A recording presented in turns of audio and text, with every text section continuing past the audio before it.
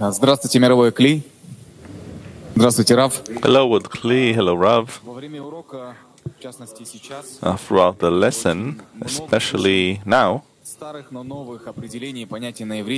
we hear many old definitions or new definitions of terms in Hebrew, like Tushia, Omer, etc.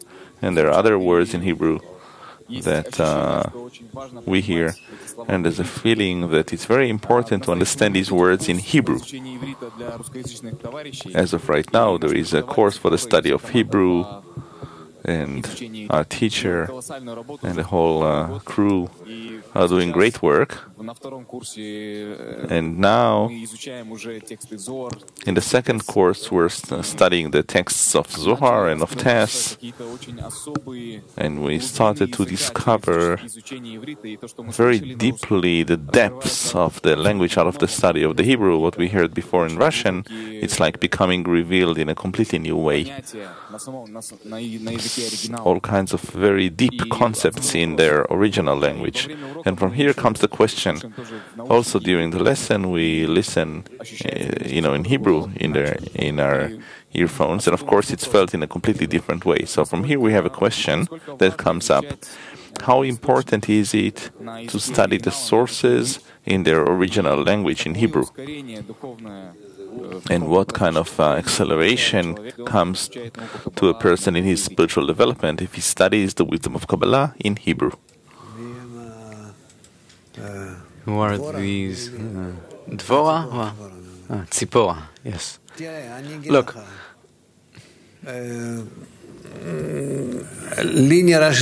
to me, it seems to be important. I myself also, first of all, I'm completely unable to learn languages. I'm dyslexic that way. I can't remember words. I forget words. I don't have any connection with these words. I don't feel any connection with words. But as we just learned, in that second item regarding the counting of the Omer, so he says, Omer is from Ilem or mute and all sorts of these things, meaning Torah, Tushia. The language is very important here. It's not that you can learn physics in whatever language, and all of the sciences of this world. But the Hebrew language and the Kabbalah, the spiritual vessels, lights, actions, it's the same thing, meaning they're the same thing. When you read a word, you're not reading a word. You're moving from kli to kli to kli, because the letters are replaced.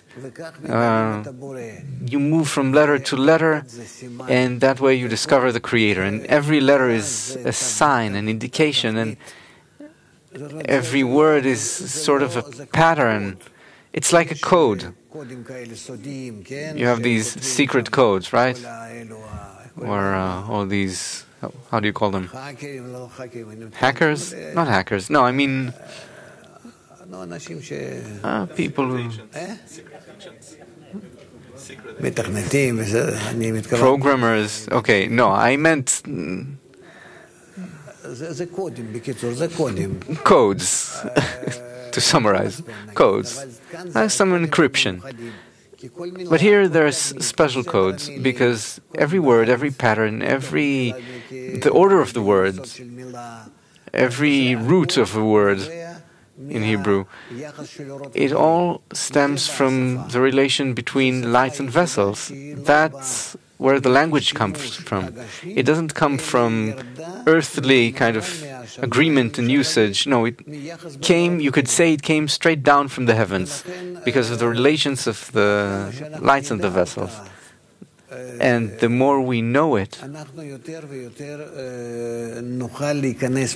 more we can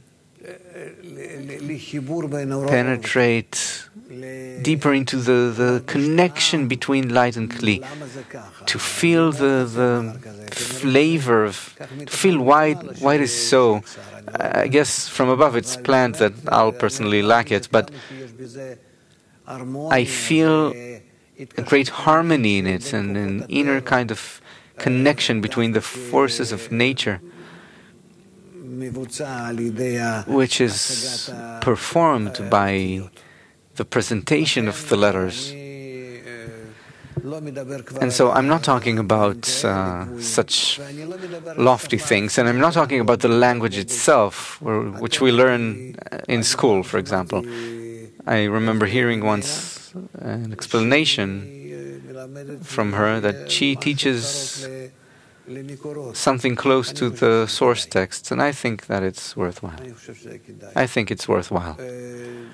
The main thing is that it helps you understand the interpretation of the words, because sometimes we say a few words, and if you translate them to English, for example, or any other language, for that matter, you lose the essence of the explanation of the word itself, what it actually means.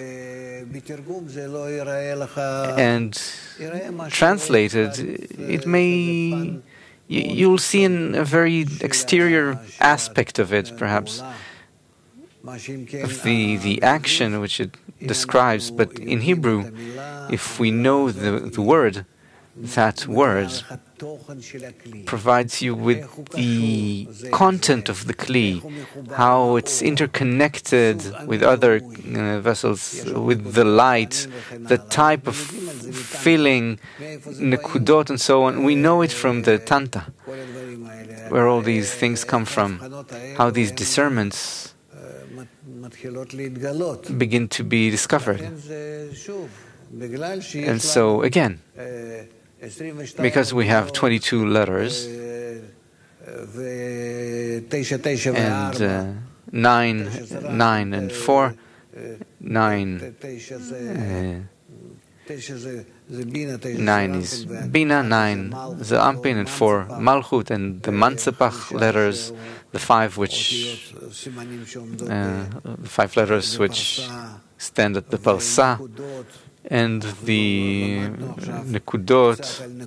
We learned a bit about the Nekudot right now, which are the departure of the lights which create the Nekudot. The Nekudot are the Kelim, and they disappear. We don't use them so much. We only intend for them. We don't learn of these signs, these marks, which it's very important though. Language, it can open the wisdom up for you completely. If we knew the inner meaning of the word and the order of the words and letters, that's everything. In a nutshell, you don't have anything else. It's the revelation of the Creator to the created being. That's how it comes about. Well, let's continue, okay? What is it, Niv?